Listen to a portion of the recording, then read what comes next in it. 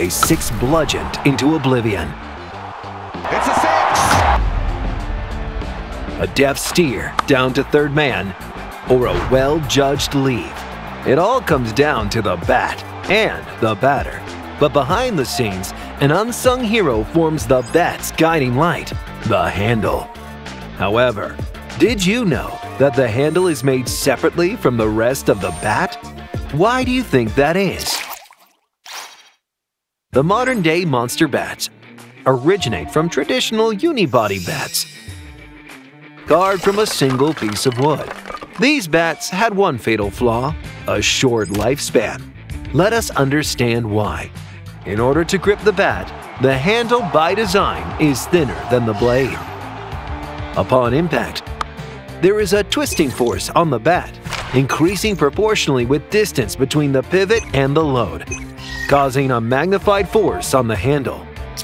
If the bat was to be unibody, its rigid handle would not only cause a jarring effect on the hands, but struggle to withstand the impact and eventually snap. The ideal handle must be more pliant and forgiving, in contrast with the ideal blade, hard, unyielding. There was one obvious solution. The handle and the blade had to be made separately. And along came the contemporary cane handle. A piece of cane is split into 4, rubber sheets are inserted between them, and the handle is cut into a wedge shape and inserted into the blade.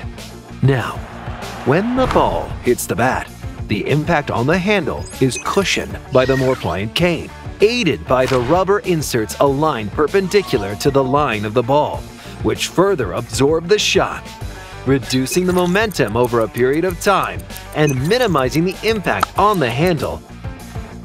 As per Newton's second law of motion, just like a hammer, which uses shock-absorbing hickory in its handle to shield the wielder's hand from the shock. And after a twine reinforcement and a rubber grip, the batter can put their faith in the handle to execute controlled maneuvers and disdainful bludgeoning in equal measure. What do commentators mean by using the long handle? Comment below and stay tuned to Wicket to Wicket.